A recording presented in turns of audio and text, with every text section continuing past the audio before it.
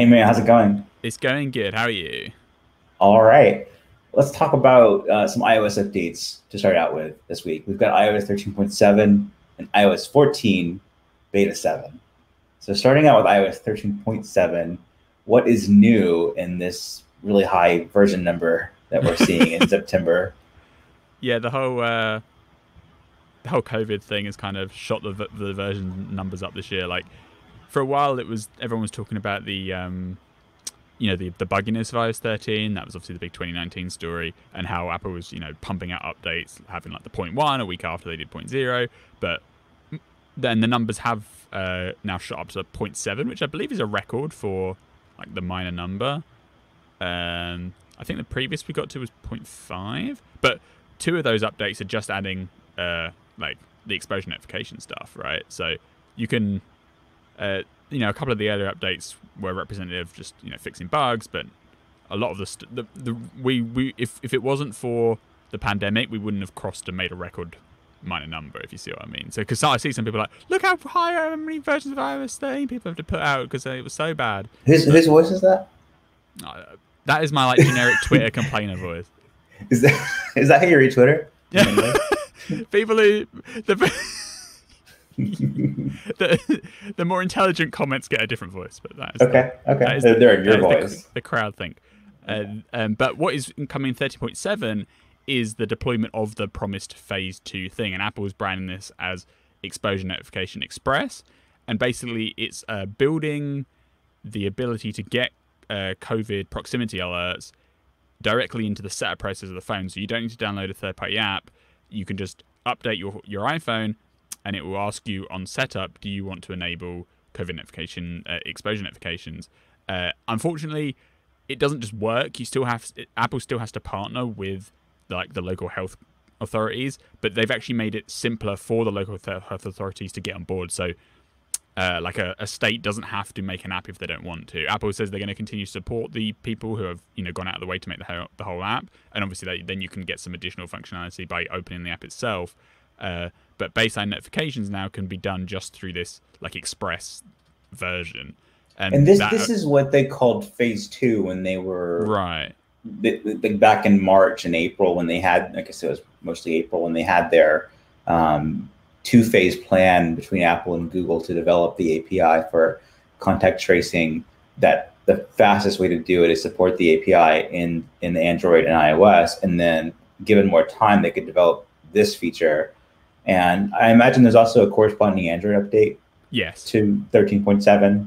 Is that correct. available as well? Yes, it goes through Google Play Services, but that Google is Play out as Services, well. right? Yeah, Yeah, yeah. cool. Because I Nice. think when they were planning this back in March time, they were probably optimistically looking for higher adoption because they were like, we're going to do Yeah, the phase one first to get it out there so everyone can adopt the API, and then we'll do ours down the road. But I briefly remember them saying something about at least in each region greater than 50% adoption for it to be effective. for it to be effective, right? And Yeah.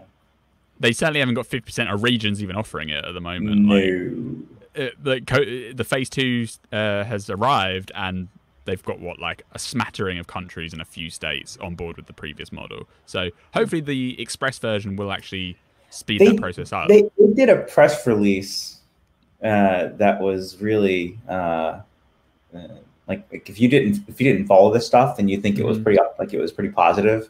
I think from our perspective, that the lack of support from different states and countries is concerning, considering that it's created that it's the technology companies made this stuff.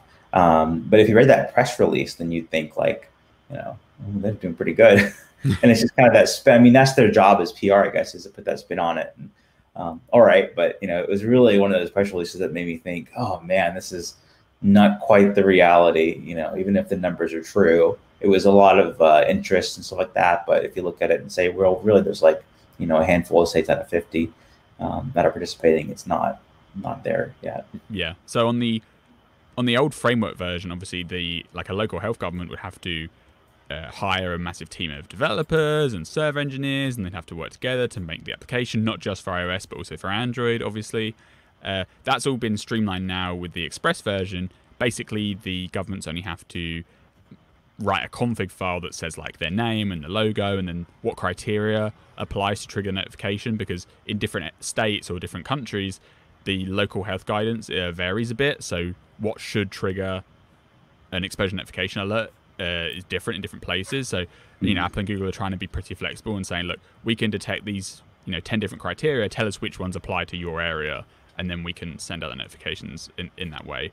And then in that config file, they can also just write like the message they want to show when an exposure alert is detected. So it means they don't have to hire like, 10 developers to make an app, which is part of the reason it's taken so long for these places. For the states that want to do it, it's just taken months because it requires engineering work and testing and etc. So this is much closer to the metal and much easier for them to get on board. It's like filling out a form on a website versus like building the website, if that makes sense. So does this mean that tracking state apps is less valuable, or there's still a state by state, I guess, adoption to be tracked, whether it's phase 1 or phase 2, whether it's having a dedicated app or supporting the iOS feature? Yeah, I think it's basically the same. Like you're still going to need the app to report yourself as COVID-19 positive. So that's the difference. And that's changed since the beginning. Correct. That was the plan. Yeah. Yeah, but at least for notification delivery, that can be done on a phase 2 approach, which is probably better because then you don't have to worry about going to the App Store or anything. You'll just get presented, like users literally just get asked when they update to 13.7, do you want to enable COVID-19 notifications if it's supported for your region? Yeah. And you can get a push notification when the region comes on board. So if you update and it's not supported, like in the UK at the moment, although they're hoping to still supposedly roll one out by the end of the year, you can get a notification for when it is there, so you can turn it on. So you can be prompted to enable it. Yeah, and this was released just on September the 1st, so this is brand new this week. So because it was in beta. It went to beta last week, right? And when it first came out, people were like, I assumed and stuff that this because iOS 14 is going to be late, and so they're having to roll it into the 13.7 version rather than waiting for 14.0. But they clearly had no interest in waiting around because it got released within a week. So that explains why like Mark Gurman and others have been saying that, oh no, don't worry, iOS 14 is still coming in September, and it's just going to launch way earlier than the phones will, because the phones are coming like mid-October and they'll launch with 14.1. But apparently iOS 14.0 is coming out sometime in September, so that'll be interesting because it's going to be before the iPhone event, whereas normally Apple announces the release date for the major operating system alongside the announcement of the phones, right? Yeah, I was looking for when they did the I guess there was kind of an announcement about this. They did share some numbers about kind of how the experience has gone so far. There's like a greater than 0 number of people who have benefited possibly from what's been out there. I can't find it in front of me there right now, but that's something I was curious about. Was I wonder if anyone actually has benefited from what they've been able to deploy so far, was just because of their hesitation from states and then roadblocks to put this out there. But, yeah, I think they said that 25 states and territories in the US are exploring exposure notification systems, which represents more than half of the population. But exploring versus committed and doing it is very different things. As we've seen so far, yes. And then in iOS 14 beta 7, that's out today. There's also watchOS 7 beta 7 from yesterday, and macOS Big Sur beta 6 from today. The big thing that I've seen so far is new wallpapers, sort of. The 6-color, like Apple color rainbow wallpapers in iOS 14, they now have a dark mode version where there's always been a black background version with the 6-color stripes across. Plus there were versions with colors as the background. And now I guess they just happen to they all do this now, that if you're in dark mode, then they all go black. Yeah, so the light mode version now is like a color flash. It's the old version. Yeah, and now the background goes true black, and you just get the stripes going across the middle. So for a while, Apple had like the still wallpapers, like the stock ones, which did have the different versions for light and dark mode, but then below you just have the general wallpapers.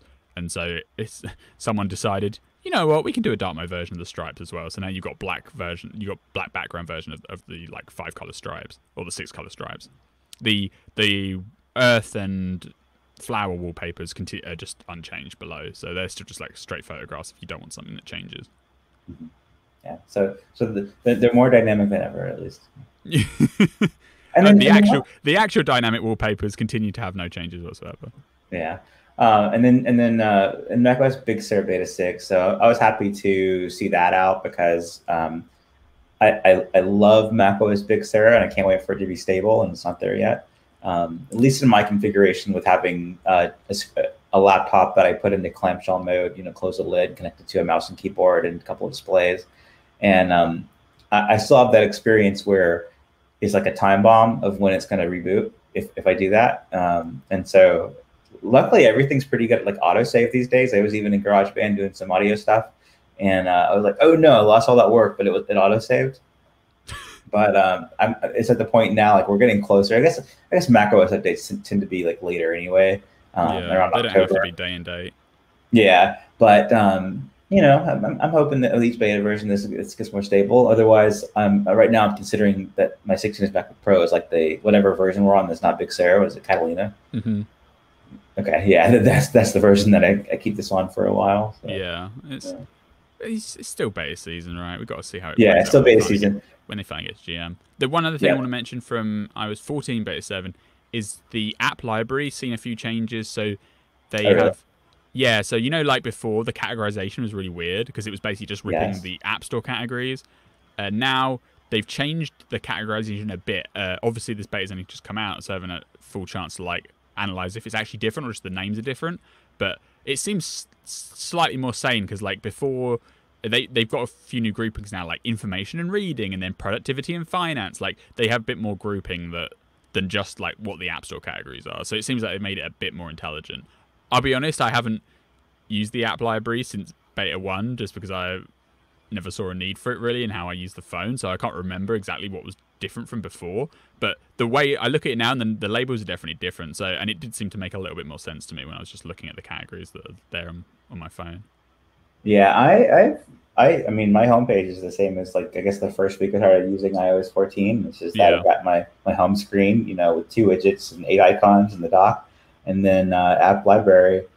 So social utilities, productivity and finance, creativity, entertainment, travel, information and reading. I think that might have been truncated before. Now it's like small text, so it's not truncated anymore. Right. Okay. It's a sign of good progress. Shopping and food, health and fitness, which my dog tracker's still there, and other, test flight and education. I wonder why education is at the very bottom of all those things. Yeah, that's the problem with this thing. Like, if you just want something slightly different, you can't change it. Like, maybe you could, is it like by use? I don't know. Like, my social apps are always near the top, and mine's always like social utilities then games. So, like, and I don't play a lot. I don't play a lot of games. Play like 1 or 2 maybe. I have Fortnite downloaded at the moment just to track the continuing progress of the big debacle. But yeah, so that's my problem with the app library is that it's there for people that don't want to organize their apps, but you kind of need. I find I need at least a little bit of organization so I can put something where I want. I don't want stuff to fly around. And then what if the suggestions change and for some reason, this app needs to be here? Like I feel like the old approach of just having, your first page home screen of icons and then like a second page is full of folders where the folders are arranged to your liking. That suits a lot of people better, including me. And then, I mean, the app library will get used because there's plenty of people in the world who have no time to organize the home screen at all. So they'll just. I think it's so good. I forgot if I told you. Probably told you privately, not on the show. But my 7-year-old daughter Emily, she saw my phone and she said, "I want my phone to look like that." Because what she saw was not like widgets or anything. It was app library, and she wanted big folders. It's like, okay, it's iOS 14 is pretty good now. I'll put it on your phone. It'd be interesting to see how many people like adopt it and use it versus people who like think they've deleted an app but actually it's just gone to the app library and they never find it again. Like, and they just don't realize that it's still on their phone. Like, it will take some training for people to understand the metaphors. Yeah. So the first thing I did was like did the update, and then I like hid her second and third home screens, and she was happy. So pretty cool. And then I started the widgets, and she was really happy about that. And the animations for like adding a widget is so nice. It's like really a throwback to when I first started using Macs. Yeah. Yeah, the animations on App Library and the widget stuff are really well done. Like they've definitely polished them up. Yeah, someone who appreciates charming animations made those. And then this mandatory permissions dialog for tracking. This is something about advertising. Facebook was very mad about it. Today, the information had an exclusive report saying that Apple was communicating to developers that they were going to delay this requirement in iOS 14. It's still there, but it won't be enforced until next year sometime. And then after the original exclusive report from the information, there was an embargo time at 1 p.m. Eastern time where certain members of the press were informed about this, and then Apple published a post about it as well. What does all of this mean? Yeah, so this all relates to what's called the IDFA identifier, and it's basically the last stand that advertising frameworks or tracking frameworks have been able to use to identify a user between apps. So over time, Apple's slowly being removed the different ways that a user on one app can be re-identified if you download a separate application. And as of iOS 14, Apple's now cracked down even harder by they were going to require like a pop-up dialog which said, "Do you want to let this app track you? Yet deny or allow." And if you pressed allow, the app would get your IDFA number. And if you said deny, then the app would just get garbage, so it couldn't track you around. So in iOS 13, the IDFA is freely available unless you go into like settings and then like limit ad tracking. If you turn that on, it basically blanks out the IDFA with just like all zeros. So that's what that feature does. But what the change was in 14 is that Apple is actually making it very in your face by forcing a dialog to show for every single application, just like you get a dialog for location services, for instance, right? And so the old like toggle, no one ever touched because it's buried in settings. But this toggle is right in your face, and the users have to explicitly say yes. So, you know, Facebook, all these ad SDKs, including like some ones that aren't just about advertising, just like ones that want to help track users around for like if you follow like an ad on the web and you go and download an app from the App Store, if you don't allow this tracking, there's no way for them to retie up the advertising. Or if you like buy something on a website and you want to connect to the app, like there are legitimate uses, but the primary use case is targeted advertising. And so all the advertisers were getting mad that Apple had like flung these people on June, and by September they weren't going to have a way to do it because they expect most people to just say no, we don't want to be tracked, right? And Apple seems to have had conversations with these people and decided that they're going to take it slower. They still want to do it, but they're just delaying the timeline. So now the feature will be in iOS 14, but the dialogue won't be there until, you know, like March or whenever they decide to do it. And this is quite common. Like, I can remember a few times when Apple's kind of announced like a new policy in June, and then before the first version actually ships, they talk with the developer community and the app community and be like, you know, we still want to do this, but we understand that you need more time to adjust, or you need even if there was like an alternative way to do it, it just takes resources and development time, and maybe Apple didn't appreciate that these companies wouldn't be ready, especially in the light of the pandemic stuff. You know, work processes have been disrupted, so there's some compassion there. And like, because I remember they had all those rules for like kids apps that they were going to enforce like on the dot, and then that got delayed, and then they changed the rules slightly. And there's been other ones in the past too. This is just like the latest one of those. I think it's understandable. Some people are saying that, you know, Apple's just like caving to Facebook because Facebook's really mad about it. But there is a wider story than just like what Facebook wanted. So I can understand it. If they drop the feature entirely, then you can say they've just like caved to the advertisers, which goes against their, you know, privacy first ideas. But they're just being practical and like, okay, we wanted to do this in September, but we realized that the rest of the community isn't, and the ecosystem isn't ready to move along with us. So we're just going to push it back by a few months. That's the idea. Mm-hmm. Okay, not too bad. Yeah, it's fine. Like, ideally, they would announce it with a timeline in June and then stick to that timeline that was actually realistic, rather than like announcing stuff to ship immediately and then having to, you know, change it around. But there you go.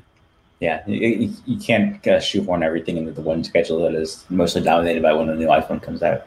Right, and especially in light of like all this, you know, antitrust stuff. There's been a few companies complaining that like Apple just springs rules on us on a dime, and we have to, you know, expend a lot of engineering resources and money to adopt and react. Meanwhile, Apple's had internal foresight on this stuff for months and months and months, and they can adjust, at their own will. Basically, these third parties complain that Apple, as well as with the monetary advantages, Apple can update its apps internally, like on its own schedule, and then the third party community is always having to catch up to what Apple announces. So there are different factors at play here, but as long as they don't drop the policy completely, because I think it was a good idea, I don't have a problem with them just pushing the dates back a bit. Yep. All right, let's talk about our first sponsor this week. Sure. Smart investing means having a diversified portfolio, a combination of stocks, bonds, mutual funds. If you've ever looked at the details of the most successful portfolios, though, you usually find a diversified set of real estate. Real estate is not easily available to individual investors until now. Fundrise enables anyone to access these asset classes. Fundrise makes it easy to build a portfolio of institutional quality real estate investments. Whether you're just starting out in the investing field or you're looking to grow, Fundrise has got you covered. It's an investing platform that can make investing in high-quality real estate as simple as investing in the stock market. You can build a stable cash flow with a dividend-based portfolio or look for long-term growth with appreciation. Fundrise supports all pathways. Fundrise manages more than $1 billion in assets for 130,000 investors. Since 2014, the platform has averaged 8.7 to 12.4% annual returns. Investors have made in excess of $79 million in dividends alone. Fundrise connects you with a team of real estate professionals that vet and manage all the investments. You can track your portfolio's performance through the easy-to-use Fundrise website. So you can start building your better portfolio today. Get started at fundrise.com/happyhour to have your first 90 days of advisory fees waived. That's fundrise.com/happyhour to get your first 90 days of advisory fees waived. Fundrise.com/happyhour. All right, thanks, Fundrise. So a lot of new hardware news this week in terms of rumors. And I think most of this comes from our friend Mark Gurman at Bloomberg. First up is this iPad Air that we talked about last week. I guess it's iPad Air 4 that we're talking about. And yes, this is the one that it's kind of a whole new product in terms of like the design and everything. It's taking the iPad Pro 2018 and 2020, full screen design and bringing that to a non-Pro iPad for the first time, and making some interesting choices like not having Face ID, but having Touch ID on the sleep wake button. So there's some really interesting things there about it. And then I think the most interesting thing is how much it will cost compared to an iPad Pro for what you get. What's new with the iPad Air 4 this week? Yeah, so obviously last week we were basing our expectations off this kind of like semi-sketchy manual, right? Photos of a manual written in French, and there, it looked decent. We couldn't see any evidence of photoshopping or anything, but it is at the end of the day kind of this like, unsourced, unprovenant manual. This week it seems to be confirmed by the fact that Bloomberg is saying that Apple is indeed readying an edge-to-edge iPad for the fall. It's basically it's cool to see because they're basically taking the best bits of the higher end line and bringing it to a lower price point. It's not going to be identical. Like, I think some people were releasing these leaked schematics where the actual thickness of the bezels is going to be slightly thicker than what they are on the iPad Pro. And obviously you're going to have the Touch ID situation rather than Face ID, although some people actually like that because Face ID on the iPad is fine, but you do cover it up with your hands quite often, right? Like, there are ergonomic reasons why people like Touch ID, so they're going to bring Touch ID to the power button supposedly with the iPad Air 4, and that allows them to bring, most of the industrial design of the big one to the lower end model. The open question is whether they're going to do a Magic Keyboard for the iPad Air. Like, so obviously they have the Smart Connector already, which supports the Smart Keyboard Folio, but they only make the, the floating cantilever design one at the moment for the iPad Pro models.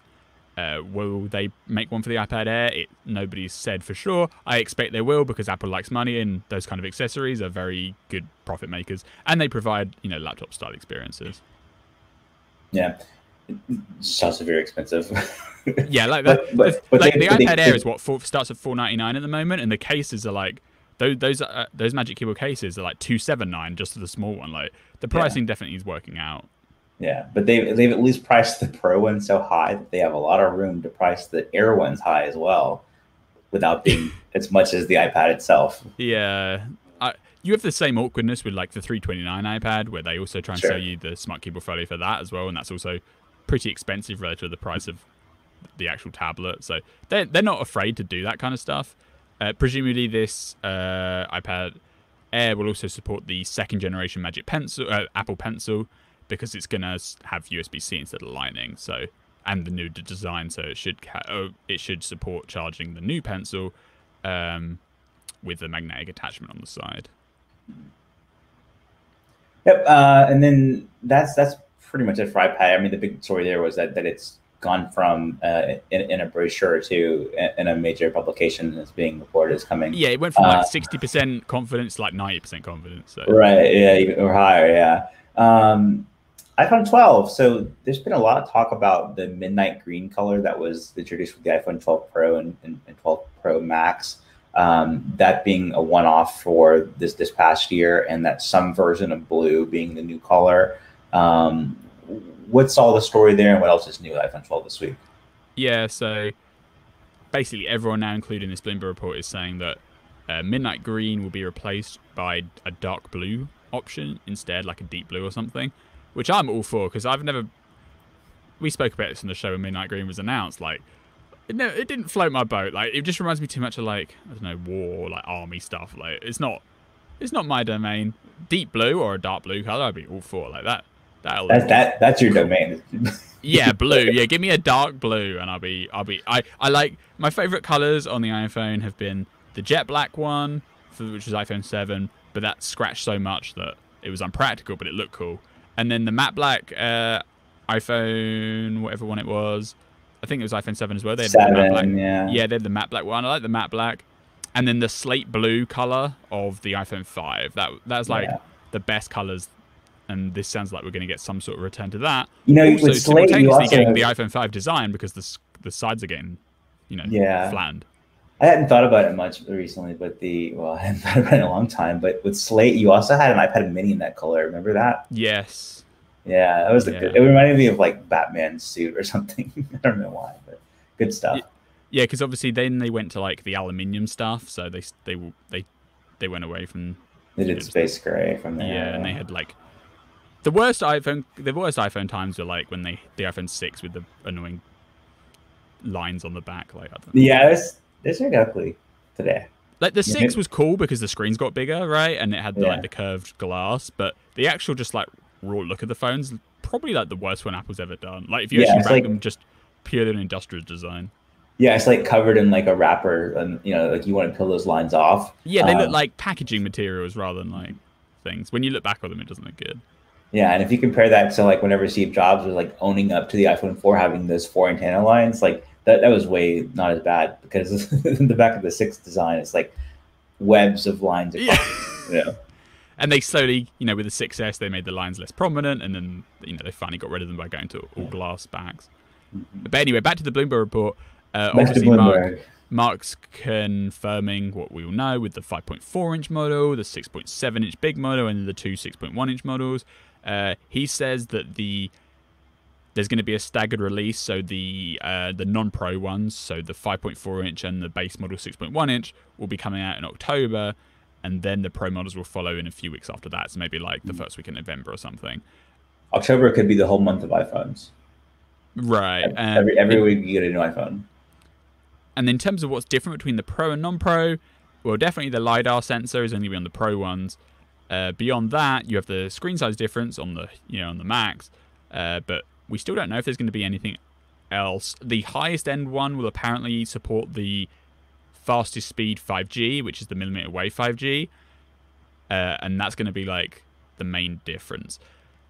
Just based on what we know so far, it feels like pretty small differentiation between the non-Pro and the Pro, just especially on that 6.1-inch model. Like, if all the difference you're going to get is the LiDAR scanner, I guess you're going to get a third camera versus dual camera, and that's probably how they're going to frame it. But yeah, it feels like they could do with something else in the mix. There for a while, there were rumors of the ProMotion 120Hz stuff, but those have definitely died away, sadly. So it just seems like we're going to get normal displays this year.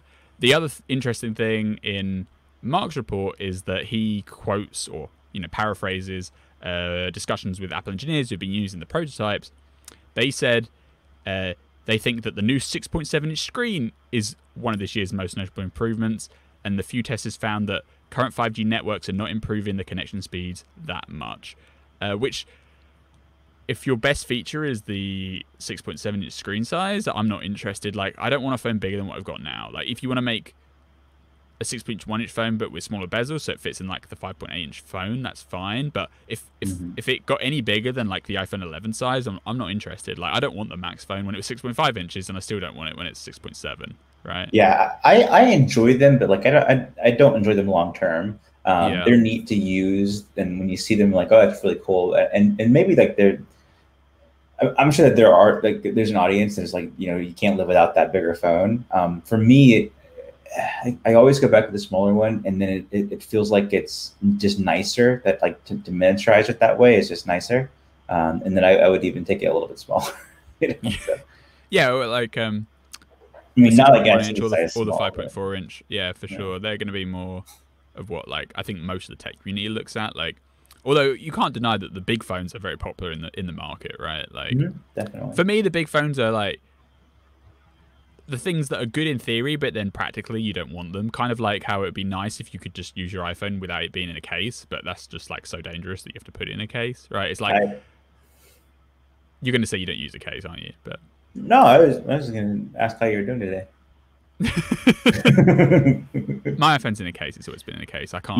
Mine's in a, well, there are times when I have to have a case. So I was caseless for a long time, and then I wasn't caseless for a long time, and now I use the smart battery case when, like, I have to have a case for something, and then other than that, I don't. And the back of the phone and the sides are perfect. The front of the phone is like scratched to no end, and oh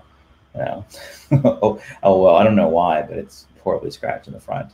Yeah, I mean, they've definitely changed the glass, like, makeup. The case wouldn't really help.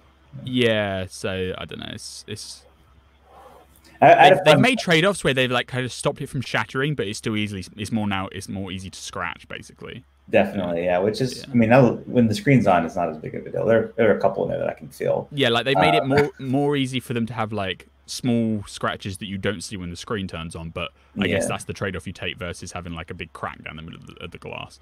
And about the thing about it being like the 5G feature being not very impactful, like, I've been saying that for months. Like, the biggest reason that Apple wants to push 5G phones out, I say this with mostly truth, is that the carriers want to promote 5G. Like, the carriers want people to upgrade their devices. They're clamoring onto this 5G thing as if it's going to, like, change the world overnight. But if you actually look in real world use cases, most people aren't going to even notice, I don't think. Like, apart from it saying 5G in the corner, which if you have AT&T devices, you're already set on that one. The 5G. like, it's like what only when I travel. The super fast 5G is, you have to be, like, right next to the towers to even notice it. The lowest end 5G, you're going to get what, like 80 meg down. Okay, great. That's more than the 20 meg that you probably get right now. But what you can do with that difference on the phone, like download a video slightly faster. I don't know. Like, you got to tell me something that's of any value of having a 5G chip in there and having a 5G radio. Like, use 4K on YouTube on iOS. Oh, come on. Like, better people, right? I swear that's a placebo as well. On the iPhone screen size, can you really tell the difference between the 4K version and the low version? Yeah, I have no idea. And on 20, I'm pretty sure on 20 meg, if you got 20 meg cellular, you can stream 4K anyway. Like, it's more than enough. Like, one thing that's, like, horribly slow for me, I don't think it's like a network thing. I think it's Apple servers. Is iCloud Photos. Whenever you're going to like, have the full image, it's horribly slow. Even on, like, the best. It's slow on my home broadband though as well. Yeah, same. So if you're on a 5G network, it's not going to make iCloud Photos faster. No. Yeah. Like, and the LiDAR scanner is the same deal, right? Like, I'd love to have, like, a survey of 2020 iPad Pro owners. Have they used the LiDAR scanner once? Like, what are you going to use it for? Can't live without it. Nothing. The only thing I think they're going for is the AR stuff with the Find My tags and the, like, device location. LiDAR will be cooler on the phone than it is on the iPad, I think. Sure, but you're still going to have to be at a stretch to, like, upgrade your phone just for a LiDAR scanner. Right? No, but and I think this is a year where it's pretty clear that if you've got an 11 series phone, like, you're set for another year. If you've got 10S, 10R, like, doing pretty good. If you got a 10, like, you had a 10 for a long time. I'm not Yeah, sure what the like speeds are like on I, that, I, but if you've got anything older than a 10, then an awesome upgrade. Maybe from a 10, it's a pretty good upgrade too. But from a 10s, 10R, 11, especially 11 Pro, it's yeah, I not think from the a good 11 upgrade. series, there's no motivation. At least But what we can see. we do love new designs and new screen sizes, and this is a year where we have both of those things, even if functionally there's not a big difference. And that's not to be ignored, because I know both of us love a new design. We Oh, hate when the sure. design gets stale, Yeah, and oh, it's yeah, been I agree.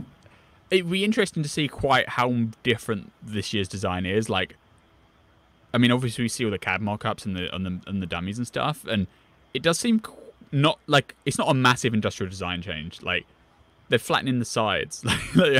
Like it's not like going from like an iPhone 8 to an iPhone Yeah, I 10 mean, or anything like that. it'll feel different in your hand and everything. Yeah, I it mean, will feel different. going Like, from the 5S to the 6 felt really different, even though mhm. it was, and they had different screen sizes too. But um, Yeah, like I'm sure this phone is perfectly fine and it'll sell perfectly well, but I'm not like jumping at the bit for it, right? Like it's just not a good year for year-over-year upgrades. Is year grades, for year-over-year is what we're saying. Like if it had promotion, that'd be more enticing, but it doesn't look like that's going to happen. yeah. Apple Watch stuff. This is Mm-hmm. interesting. So this again comes from Bloomberg. Mark Gurman's report for Bloomberg, saying that there will be two new Apple Watch models this year, a Series 6 and something that's like a Series 3S, where you kind of look at the Series 3 as like the template for this new watch, and you make it faster. You do something about it that makes it more modern and less long in the tooth. Although, I mean, the Apple Watch doesn't really age in the way that like maybe even a phone does. So the Series 3 is still pretty good. Yeah, I mean the Series 3 processor is a bit far behind. If you expect Yeah. another performance upgrade this year in the Series Yeah, 6, then it looks Series 3 is only one generation behind Series 5 in terms of speed. yeah, that is true.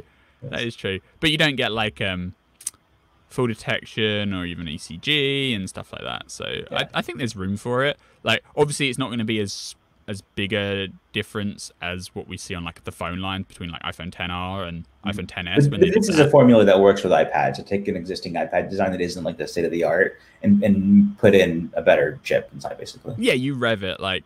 Yeah. And again, we actually spoke about this in the question answer section of a previous episode because it was rumored like on one of these Twitter accounts, and now it's been verified by and validated by the Bloomberg report.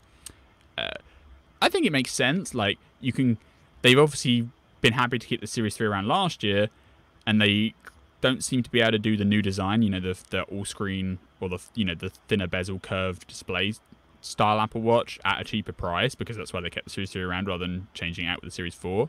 And same with this year, it seems like for them to be able to keep the lower price points, because like right now the Series 3 sells for $199, and maybe they're even going to go lower.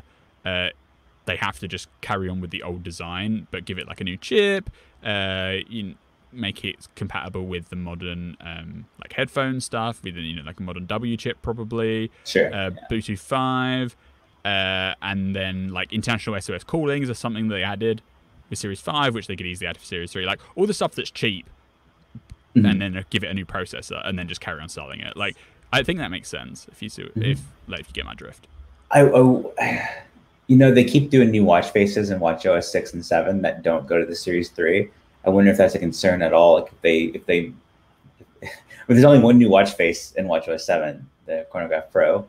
I wonder if they'll do if they market this kind of Series 3S type of thing, if they'll make new watch faces for watch OS 7 for it, just for the sake of like marketing it. Like this is a new watch face, because right now it's pretty limited. I think it's the just the numeral faces, or it's just right, because most of the new faces that have come out have been designed for the bigger curved screens, right? Not the squared off ones. So that is probably the biggest change you notice if you are using a Series 3, is the watch face selection is just not as good.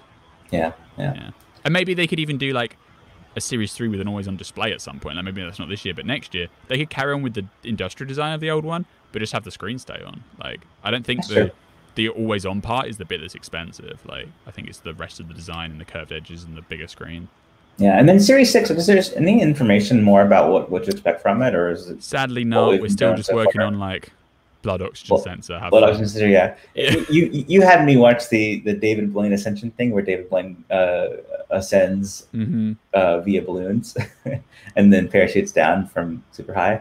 and they were doing a lot of blood oxygen sensor, readings with like the medical ones that you get, and you just like put on your finger. But it's like, oh, they're looking a lot at blood oxygen sensor in this elevation test. Well, if you're jumping out of the plane on a regular basis, they are useful. Yes. In day-to-day life. We'll see. I'm sure there's some like heart condition or life condition. There'll be a story around it. Yeah, like how ECG and has the regular heart notifications, and then atrial fibrillation stuff. I'm sure there's some kind of detection that they can do passively through the blood oxygen sensor as well. It feels like so many years ago when we first reported that this was coming this year. Yeah, it has been a long time coming. It is interesting though, like when the Apple Watch first came out, there were the rumors it's going to come with like 10 biometric sensors, and then it basically just shipped with the heart rate sensor. Heart rate, optical rate. And then, with Series 4, they added ECG and a better gyroscope, which enabled the fall detection stuff. But that's been about it. Like, this is the first kind of new sensor apart from ECG. I think when we look back on the original watches, we were expecting like every single year they were going to add some crazy new sensor that would measure something else, when actually they've focused on other features and been much more timid about like expanding.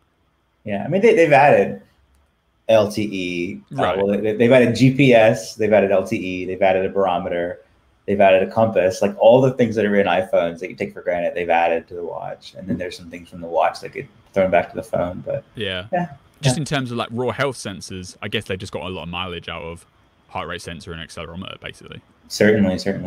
All right, let's take another sponsor break here. Yep. We were sponsored by Pillow a few months ago, and I'm glad to say they are back. So getting a good night's sleep is underrated, but with a little help, it can be life-changing. Pillow is an all-in-one sleep tracking solution to help you be more aware of your sleep patterns and discover what might be affecting your sleep quality. If you have an Apple Watch, tracking your sleep is as easy as wearing it to bed. Pillow will track and analyze your sleep automatically. One of Pillow's most loved features is the ability to get a detailed heart rate diagram of every sleep session. Compare your sleep quality with your weight, steps, caffeine consumption, and many other health metrics to discover how they might be affecting how you sleep. Enable the recording mode, and Pillow will save the sounds that you make during sleep. From sleep talking to sleep apnea, snoring, just random unexpected noises during the night. Use recording and you can find out what's going on. Find out why you're being disrupted. A lot of users have been surprised by the results. Pillow is, of course, very privacy-minded. All your sleep and audio data is encrypted and stored on your own device, and when it syncs to iCloud, it's using end-to-end encryption. Pillow doesn't have user accounts, so you can use it anonymously, and it won't send your personal data anywhere else. Naps boost your focus, creativity, and overall well-being. If you've been working from home, you can also take naps using Pillow's power nap modes. If you need an alarm, Pillow can wake you up using iPhone, Apple Watch, or iPad. If you have WatchOS 6, Pillow uses the new extended runtime APIs to minimize battery consumption on the watch.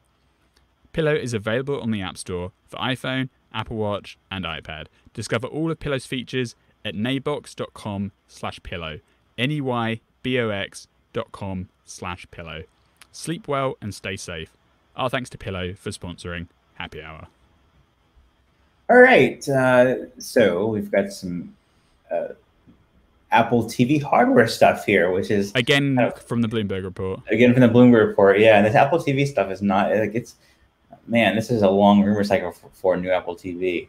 What are we talking about this week? Yeah, I mean, since the beginning of the year, 9to5 Mac found like code references to an Apple TV refresh with either like an A12 or an A13 chip. There's been some talk of an A14 chip version as well. And then if like 6 months ago, a few people were saying that it's basically ready to go and then it's going to come out, but then it never did. And so we just been kind of coasting, and we're kind of expecting it to come out this fall, but not really expecting much from it because it's just going to basically be like a spec bump, hopefully a lower price to go along with it, because $179 starting price for the 4K version is very expensive. But again, pricing we won't know till Apple announces it. What Bloomberg says is to maybe minimize your hopes even more because it might not even come out this year.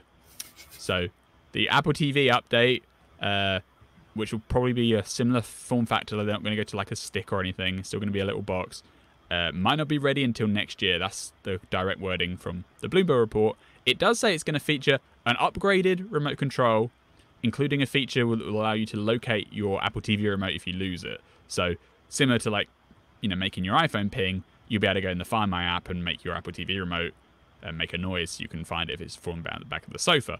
Good feature, and a lot of people want it. Like, I follow a Twitter column about Apple TV stuff, and there are a lot of people atting Apple like, I've lost my remote, how do I find it using Find My iPhone or something, or make it support Find My iPhone. And obviously right now the Apple TV remote does not have a speaker in it, so it can't do that.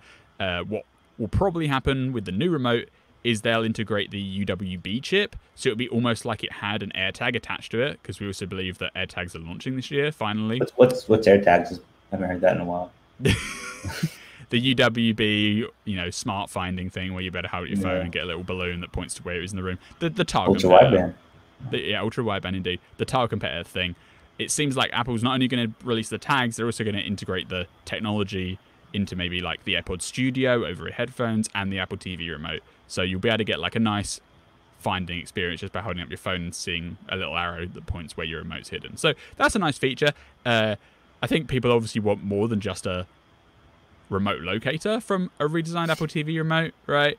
And unfortunately, the Bloomberg report does not go into any more detail about what's going to change there. I don't have huge problems with the design Apple TV remote, but I acknowledge that a lot of people do, so they need to change something. Like, even if they just made it slightly bigger, so just slightly more room to do the gestures, I think that would help. Yeah, my mother-in-law, she's a teacher, and she's quarantining right now because she has symptoms, which is unfortunate. So she's like stuck in the bedroom pretty much, and she got out the Apple TV 3 that we gifted her like several years ago, and she was like using it to watch Hulu and stuff. And then the app, like the remote, the silver remote battery died in it. It would only go down, and she was trying to like type on a keyboard with only down being available, and the phone app wasn't working very well. And so the request was that I bring her a new battery for that remote. And I just pulled a Fire TV stick off of one of the TVs and brought her that. It's like, this is going to be a much better experience, And I love the Apple TV. Mm-hmm. The new, I mean, the Apple TV 4 and 4K are good products. They're definitely the best. I'd call them the best in their class, but they're just very expensive. Yeah. Like, they need to get the price down. Yeah, anytime someone's been holding up for years for an Apple TV and they're about to buy one now, it's like, you can't really say don't, because it isn't like, we're a month out from a new one. But in March. Yeah. This is unfortunate. Mm-hmm. But I mean, unless he's still coming. and upgrade your remote control, at least give people some hope that they're going to do something more drastic, right? Although the last time they upgraded the Siri remote, they put a white ring on the home button and that was it. Yeah. Do you see their remote review that's been going around tech sites this past week, where it's like this big chunking, big chunking thing with a big logo on it? Yeah. What do they call it? The button remote or the function remote, whatever it's called. Yeah, function. Right. Yeah, air your grievances. Let's hear it. Any IR remote can do the exact same thing. You can train any IR remote to control the Apple TV through the settings of the Apple TV. And I believe that function remote goes through the exact same process. You have to set it up through the settings. It's not a collaboration with Apple. It's nothing fancy. It's an IR remote. Just go, if you want one, you can go to the Apple store and you can get the Apple old IR remote, like the one that came with the original Apple TV. If you want to, you can use that. Or you can just buy any universal remote from Amazon, or one you've got lying around the house. Like, I understand people's grievances with the Siri remote, but don't go out and buy these special ones that are like made for Apple TV. They don't do anything different. They're just IR remotes. So don't think it's something that it isn't. Like, every time I saw a picture of one of those on Twitter, I was like, this is gonna annoy Benjamin. And I feel the same way. I think they're silly, but yeah. Like, your best choice if you don't like the Siri remote is just go and buy a universal remote, and then you can control your actual TV set. You can control your other things in the living room and the Apple TV all from one remote with physical buttons. Yeah, All right, MacBook Pro, or not MacBook Pro, 12-inch MacBook, the least pro of the bunch, but the most portable. There's a rumor about it this week, but it's not like, this is not from the Bloomberg report. Right, we finished with Bloomberg now. We're finished with Bloomberg now, and it's not from Koyo, and it's not from us, so it's one that we're not so sure about. But the other half of this, I think, is that it makes sense that there's a 12-inch MacBook with Apple's chip inside to replace the 12-inch MacBook that went away, because that would be the perfect to have, an iPad class chip, except they're going to have, better than iPad class chips in these machines. What's sketchy about this, and kind of what are the claims that we've seen from this? Yeah, so this came from like the China Times, and obviously Min-Chi Kuo has been pretty up on the ARM roadmap. Before Apple even said it was going to come out this year, he was saying that the first ARM Mac would ship before the end of the year, and it would be a 13-inch MacBook Pro. So this obviously isn't a 13-inch MacBook Pros, and we'd always trust Kuo over this random website, but there you go. But I think this makes sense, and they're probably going to do something of this form, whether it's the end of the year, or whether it's early next year or something. Who knows about the exact timing? But basically, the website said that they're going to bring back the 12-inch MacBook based on the A14X chip, and it will get 15 to 20 hour battery life, which is, whatever. Better than any iPad, which has 10 at most. Right. And obviously, any phone. The laptops have more space to put batteries because they have two parts. So it makes sense that the battery life is very good, and that's what everyone's been wanting, right? Like, they either want super good performance or they want super long battery life, and this 12-inch MacBook will come back with pretty decent performance running on an A14X chip. Like, the A14 chip will outperform most of Apple's current MacBook lineup easily. And these are competing with, at least from the original 12-inch MacBook, the super thin form factor version, Intel Core M processor that they later classified the version as like an i3, and it was still basically the same thing. This is the fanless MacBook, which is very cool because, with the ARM Mac idea, there's a desire that there would be no fan like iPads and iPhones, but there's also a need for higher temperature thresholds to be tolerable. So then there's a need for a fan if you want to actually get performance that you can't get from an iPad or an iPhone. Right, like the future ARM lineup might have this 12-inch, and then like the MacBook Air being fanless, and then they have the MacBook Pro line, which run more performant Apple Silicon that still require fans for cooling, right? So yeah. So yeah, I think this totally makes sense.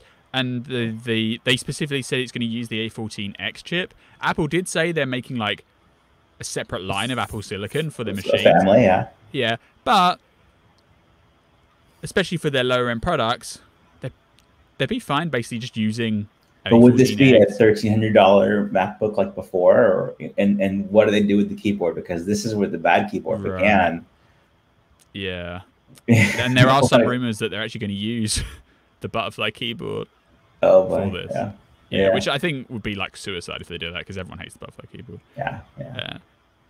Like the A14X chip, it could be basically identical, but Apple would still name it, and whatever they're going to brand the Apple Silicon line, they'd call it a different name even if the chip's the same. And for the entry level like 12-inch machine, the performance profile of the A14X would be perfectly fine. So I think Apple would be like, it's the M4 or whatever they would call it, but it could just be the A14X chip under the hood. Just like how the developer transition kit runs on an A12Z, right? Like, you only need very minor adjustments to make it work inside the Mac. And then they'll have like truly different silicon that will be running in like the 13-inch MacBook Pro, where they've pushed the performance for, laptop form factor rather than just replicating what an iPad can give you. Yeah. All right, I'll let you take this next one.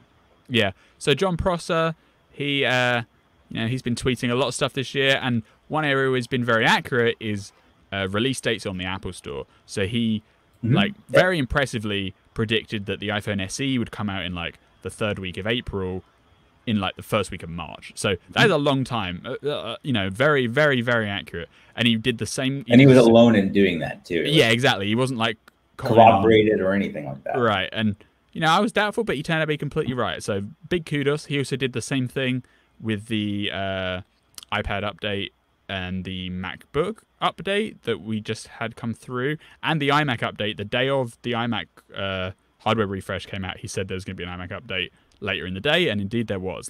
So on release dates, I'm backing him all the way because he seems very, very accurate. He actually makes the decisions about those. He's choosing when they're going to come out. Yeah. Well, what's funny is he has pronounced that there will be something Apple hardware new on the store on September 8th, so the coming Tuesday. There'll be something new, and the current theory is that it's going to be the aforementioned iPad Air, the edge-to-edge iPad Air. That is what people believe it's going to be. So the iPad Air update could be available for sale as soon as next week, which is pretty exciting. That's cool. Yeah, we could have 3 weeks in a row talking about it from the idea to the confirmation to the availability. Yeah, and to continue process success story, in August, he said that the week commencing September 7th, i.e. the same week as September 8th, Apple will release the new iPad Air and the Apple Watch hardware. Personally, I don't think the Apple Watch hardware is going to happen, and I think even if you ask Prosser, you'd be less confident about that one. But the iPad one makes sense. Like the Apple Watch and the iPhone are so intertwined, it makes sense for them to do them at the same time, because a lot of times people just buy both, right? The iPads are separate, and they've done, iPads on their own plenty of times, so they could do the iPad in basically with a press release update next week, and then we'll see the iPhones and the Apple Watches in like either a late September or first week of October event. Yeah, you don't have to have a new iPhone with a new Apple Watch. I think the only scenario where that would be a problem is if you were switching and you wanted to have the new iPhone and the newest Apple Watch, and then you'd be kind of in limbo for a few weeks, but that's pretty specific. So they certainly could do an Apple Watch release before an iPhone release, especially when iPhones are kind of stalled throughout the fall. But it would be different. I mean, just look historically, right? They've announced iPads on their own. So far, the Apple Watch has been always tied with an iPhone event. Even the first one, even when they were just teasing it, they did it on the iPhone 6 event. So if you look historically, they always put them together. Yeah. So that's next week. We have things to look forward to next week. Yeah, hopefully on Happy Hour next week, we'll be able to talk about the iPad Air. It's gone from sketchy rumor to pretty accurate from Bloomberg to maybe released within the space of a fortnight, which is pretty exciting.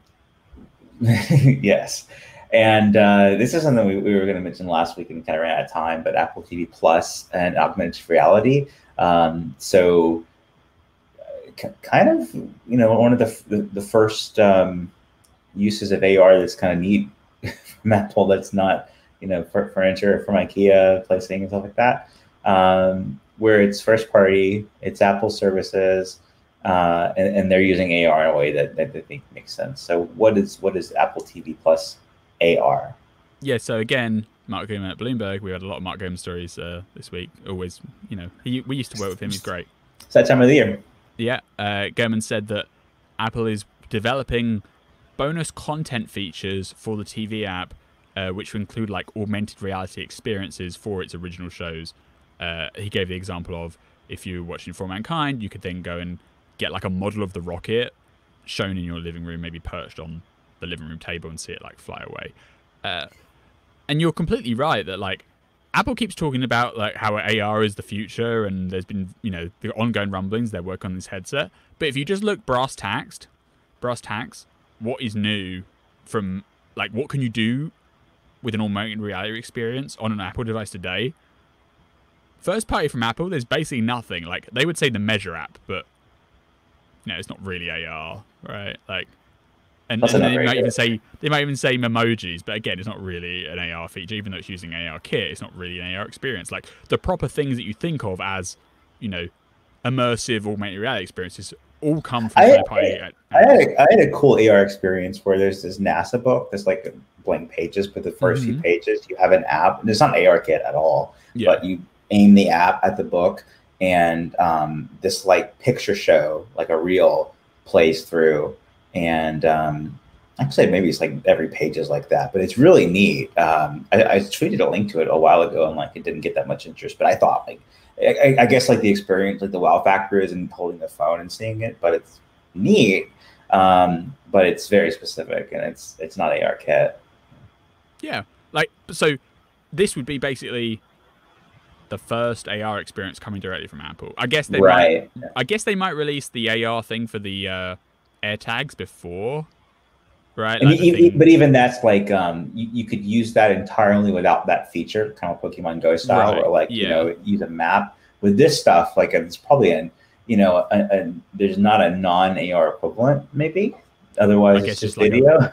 Just like a bonus feature video segment. Like, right. This could be really cool, or it could just be. It could be gimmicky like 3D.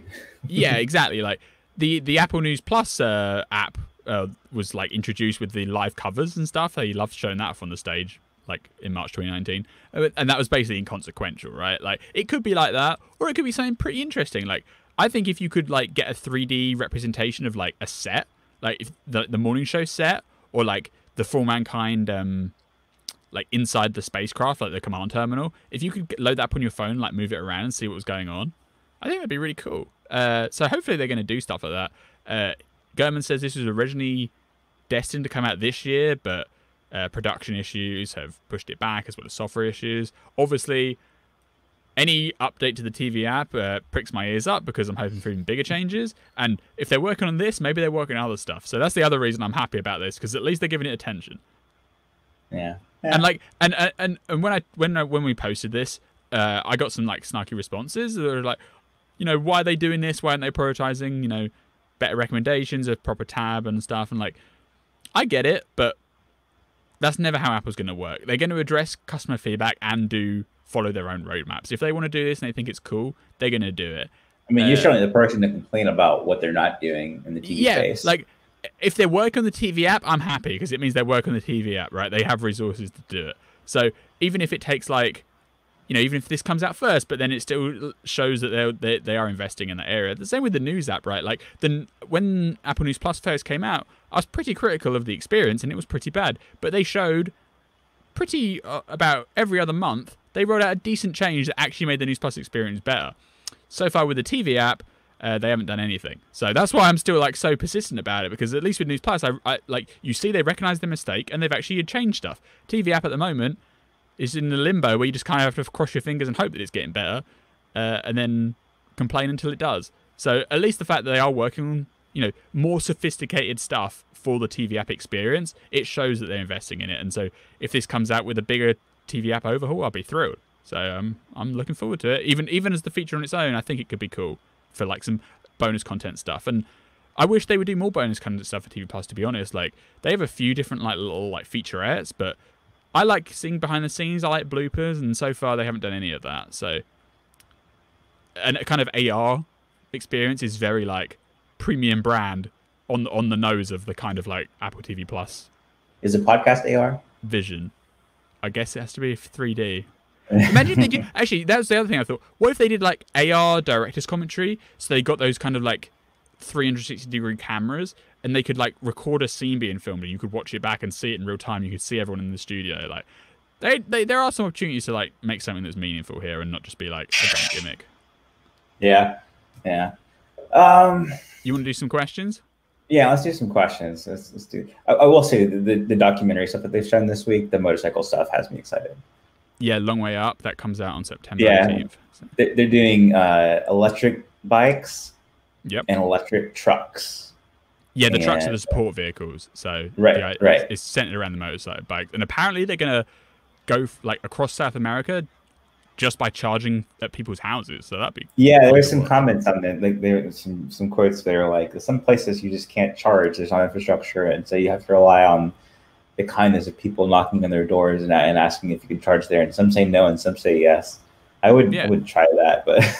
And I will say, just on terms of like Apple's original content slate, like they have 10 things announced so far, and there'll be more stuff coming out for the end of the year. So it's slowly ramping up, even in the face of the COVID stuff. And once the production problems ease, they have a lot of stuff signed off on that's going to come out, across 2021. Yeah. All right, let's do some Q&A stuff. Jonah says, I don't like all the apps that require subscriptions. If every app I use has this model rather than one-time payment, it becomes expensive. I completely sympathize. Clearly, we are in a time of everything turning into some kind of subscription, and you can't afford it all. You can't pay for it all. There's just, if you took every single app that you used to have on your iPhone and then you start paying a subscription for every single one of them, it's just untenable. And I'm saying that as a developer who does actually have a subscription app of their own. But that's kind of the problem with the old model, is that it just became unsustainable. Like, for the developers to continue creating the applications and developing and maintaining them, the ongoing costs ramped up, and in the absence of like upgrade pricing or some alternative ideas, advertising wasn't cutting it. The subscription model is the most effective way to do it. And so as a customer, you basically have to pick and choose more selectively the apps that you want to support, and then look for free alternatives or paid alternatives or simpler alternatives for other stuff. And unfortunately, I don't see any reversal of that situation. You're not going to see like if everyone stopped buying subscription apps, you're not going to see people go back. You're just going to see people like slim down or trim what they pay for to like 3 or 4 applications or 3 or 4 services. Kind of like with TV, right? Like there are so many streaming services you can subscribe to, but basically no one's going to subscribe to all of them. You're just going to subscribe to, 1, 2, or 3 that you want to, and that doesn't mean the other ones are going to fade into irrelevance and disappear. Like they'll just carry on and serve their niches, and they'll have other people serving their audiences too. And as long as Apple has the monetary benefits of the fact that after the first year their commission gets halved, like they're incentivizing developers to adopt subscriptions for exactly that reason. Because if you can retain a customer for a year, you're basically making twice as much money than if you sold them, version 1 of the app in the first year and version 2 of the app in the second year. So, like, we're way down the rabbit hole there, and unfortunately, it's never going to change. You just have to kind of pick and choose your 4 or 5 favorite apps that you want to support, and then let everything else fall by the wayside. Yeah. Another question is, could we see, instead of press releases, like just press releases, to have promo videos like for new products, like they had for the Magic Keyboard for the iPad?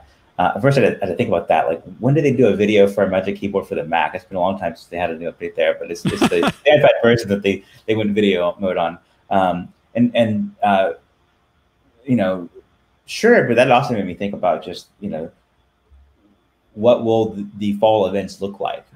Will there be one fall event? I guess so, but if they do, new products here and there, and not have a central event, that would be interesting. I mean, I think it will probably be like what we saw last year, except the fact that the iPhone event's going to be virtual, right? They're not going to have people come to a location. It's going to be filmed and pre-recorded, just like WWDC.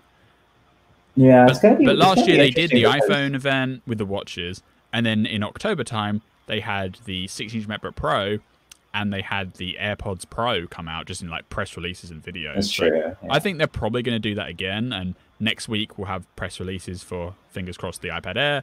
Then they'll follow up with an iPhone event, maybe having like the watches with it, and then maybe like AirTags or AirPods Studio. And then before the end of the year, they'll have like the Apple Silicon Mac unveiling and ship that as well. And that'll probably have like videos and stuff because it's significant. They might tease out the iPhone event actually to be like, and we have our first Apple Silicon Mac shipping next month or something, just because it's such a big event for them, like a big deal, like this transition. But stuff like AirTags could just come out in October with like press releases and stuff. Like I think they showed last year they're more than happy to have a single event, but even if they've got spillover of products, they'll just do little mini press releases across October and November for them. Mm-hmm. Yeah. Will you buy AirPods Studio? That's another question. Yeah, I like the angle on that where when we did the HomePod review episode where it was like HomePod is this brand new thing, and we spent a whole episode talking about just HomePod, and that was that was in the climate, by the way, where most of the tech podcasts were just like laughing that HomePod is like a complete flop of a product. And fast forward a year, all those tech podcasts were like, we've got 4 of them, we love them. So I'll just say we were right from the beginning there. Talking about anybody who's specific. For the AirPod Studio, I don't know. Like I'm not. It's not so different that it's like AirPods. The first AirPods were so different that it's like we did an AirPods episode, didn't we? I'm not sure that we did one for pros. No, we didn't do one for pros. We did one for the actual AirPods. Yeah, I'm not sure I'd feel that way about an AirPod Studio. I'll use them. Yeah, you're going to get them, right? Well, it depends on the cost. If they're like $400, then probably not. It's not a priority. True. Do you have over-ear headphones at the moment? Yeah. What do you have at the moment? Beats Studios? I sold Beats Studio because there's certainly on the way out Beats Solo Pro, which my daughter uses them mostly, but there's a missing AirPods charging case, so they became useful in the last week or so, and they're really good. Like once you get over the fit of them compared to Studio, that the Studios are larger. The Solo Pros with transparency and with cancellation, they're really really good. Yeah, I think that the folding it to turn it off is an awkward thing. I don't like that because I don't fold them otherwise, and it's just to turn them off now. Yeah, and we can almost guarantee that the AirPods Studio are going to have just little sensors in the ear cups that will know when you take them off, so you won't have to worry about that. Yeah, it's just I think right. I mean, it just varies kind of depending on what's going on in my life. But right now, on ear or over ear headphones are kind of secondary to just having a pair of AirPods that I haven't lost a part to. Yeah, baseline AirPods are very good. Like, Yeah. I'm down for the AirPods Studio. I currently use these are my only over-ear headphones that I have, and they are wireless, but they charge with like mini USB, so I never charge them. I just always plug them in. And these are like 5 years old now, and the ear cups are starting to get a bit dry. So I kind of need to change. When I'm not missing, half my recording equipment in a different state, then I use just any kind of earbud or in-ear earphone is my preference. For listening to the audio from the podcast as we talk, have that live feedback. It's kind of like never preferred for me to have cups over my ears, and just lately, I don't know. I mean, it changes, but not right now. It's different opinions of different people, obviously. Like I love my original AirPods, but I'm not keen on AirPod Pros. Like I just don't. I will say, like if you have like serious headphones, I mean, and you love listening to music, it sounds way better. But then also, I like to have like open music where I'm not having it on my head instead of this HomePod or my car stereo, like going for a drive and listening. That's like the best version of listening to something. I think. Yeah, like if I'm in my office, I just pick the HomePod to play music on the majority of the time. Yeah, come here. My son Rory just woke up from his nap, perfectly timed. That's probably a good time to end the show. I think it's a wonderful time to end the show. There's also a neighborhood of kids here, it turns out. So hey. Hi. and Emily, my daughter Emily. So, all right, this is my friend. This is something that we could never had to deal with when we didn't do live YouTube episodes. But, it certainly happened. We just edited it out. All right, that is the Happy Hour podcast for this week. I will get you a drink. That is the Happy Hour podcast for this week. We will be back next week with a new episode. Bye, everybody. 2020, boys.